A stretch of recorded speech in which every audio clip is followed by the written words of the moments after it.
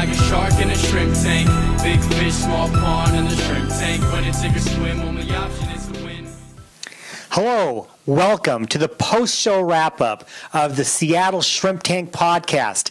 I'm Dan Whedon, along with my partner in crime, coming in out of the bullpen to help out with Brad Bergergon, JB Wilson. Welcome, JB. Hello, thank you. This has been a fun day we've had with our guest, Dr. Craig Adams, owner of the Poulsbo Animal Clinic. Craig, thanks for taking part today. Oh, thanks, Dan and JB. It was a lot of fun. Absolutely. You know, we had a wonderful 40-minute podcast, which you need to go to at our website, www.seattle.shrimptankpodcast.com. Listen to the whole thing. We're going to give you a few highlights here, and I'm going to ask Craig a question related to the veterinarian industry. From the outside, Craig, it seems like all veterinarian clinics are the same, but there's really been quite a change in the industry, hasn't there? Well, for sure. A lot of our industry is really going to a corporate type mentality. There's a few companies that own a large share of our market. But we like to differentiate ourselves. We offer a lot of services that, you know, maybe the standard veterinarian doesn't. I'd like to do a lot of orthopedic surgeries, for example, fracture repairs, repairing torn cruciate ligaments, things like that. A lot of people are having to travel a couple of hours to Seattle to get done, and we're able to take care of them, you know, close to home in Poulsbo. You know, to that point, Craig, one of the things that we talked about in the podcast is the difference in the relationship that you have with your clients versus some of the bigger box commercials. So talk a little bit about that, of how you're unique in that way. Well, sure. I mean, we get to know our clients not just because we want their business, but because we live in the same community. We like to get to know them, and it's fun to interact with them at work. So we get to enjoy the time that we spend with them, and they get to know us, and you know, really on a first name basis.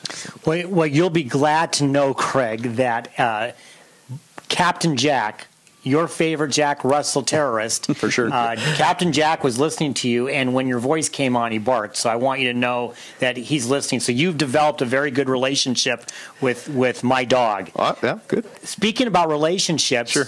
You have a young family. Your wife, Bethany, is also in the business, and you have 4 young children that you're homeschooling. Talk about the whole life balance issue, being an entrepreneur, both parents, owners in that, and trying to teach and mold your kids. Yeah, you know, Bethany is a very accomplished veterinarian. She's very good at it. She's one of the smartest people I know.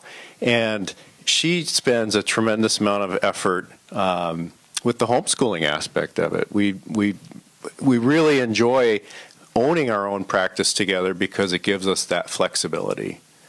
And you know, JB, I think one of the things most of our guests have talked about is one of the great things about being an entrepreneur is the ability to be flexible. Absolutely. Absolutely. And so to that point, one of the things that we always like to do here on the show is learn a little bit more about you. So where can people do that in addition to listening to the podcast to find out more about the clinic? Sure. Poulsboanimalclinic.com. Poulsbo is spelled Poulsbo, Poulsboanimalclinic.com, or we're also on Facebook. Excellent. Everybody listen, we're going to be gone for a couple weeks just because of the way the calendar works. Our next episode will be on May 10th. We have Earl Bell.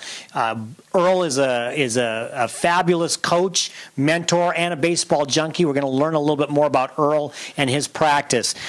Please listen to the podcast. Get it on iTunes, rate us high, and keep watching.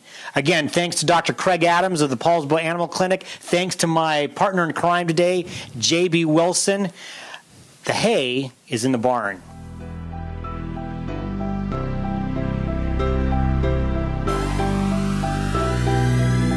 I've been feeling like a shark in a shrimp tank.